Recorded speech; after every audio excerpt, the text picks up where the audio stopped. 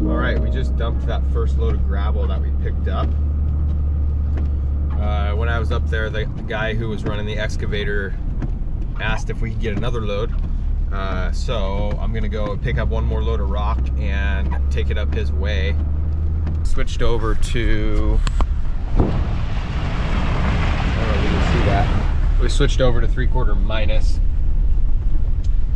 And that's pretty much what we're gonna be hauling for the rest of the day. I think we've got 4 more loads that we need to haul out of here. So we're gonna try and get the rest of those done. Quarry closes at 4 o'clock. It's only 10:30, so we should have plenty of time.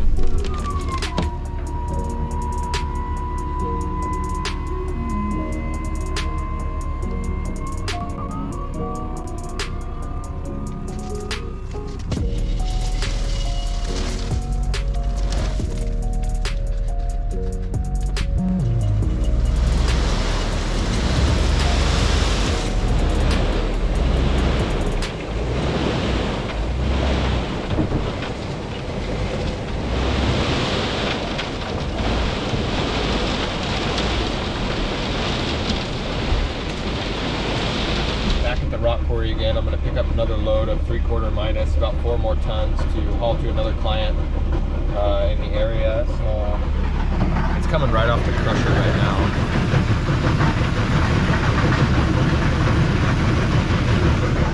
So it makes it a lot nicer too when if it's coming right off the crusher rather than getting loaded directly from a pile, because it's been raining the last few days. So you get a lot more gravel for your money if it's dry rather than it's wet, just because it's so much heavier, which is good for me and my customers.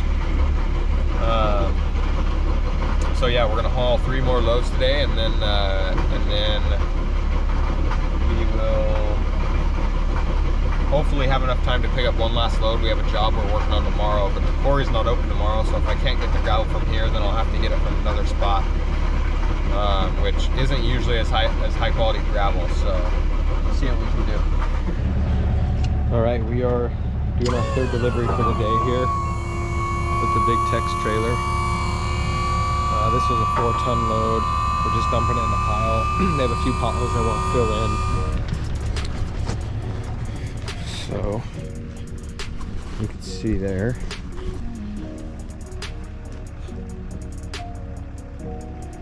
Dumped.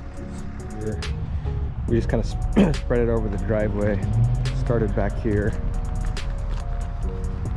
It's not ideal, but just covered up all this mud right here is really what they wanted. Yeah.